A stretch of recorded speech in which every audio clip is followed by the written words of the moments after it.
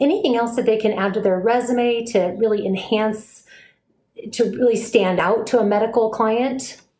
Absolutely. I would just say, get rid of the fluff, get to the bottom line, because a lot of these DORs and these lead SLP supervisors that are hiring for school districts, even, they're getting a lot of resumes from clinicians that have various setting experiences. And so what you want to do is you really want to highlight the things that are applicable to that particular setting or that particular population. If you have your C's, make sure that that's at the top, right?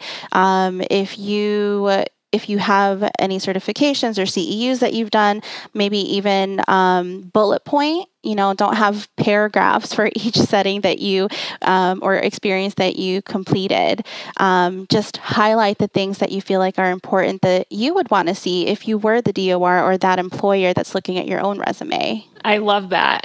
I always tell people, you want someone to look at your resume and without ever meeting you or knowing you, being able to brag about you for at least 3 to 5 sentences. You want it to be so highlighted that they don't need to search through, make any assumptions about what you did, or just be like, yeah, well, I can say the basics, they worked in a school, they worked in a SNF. You want them to be able to get a feel for your standout qualities, whether it be different, diagnoses that you specialize in, or assessment procedures, or leadership roles you've taken on.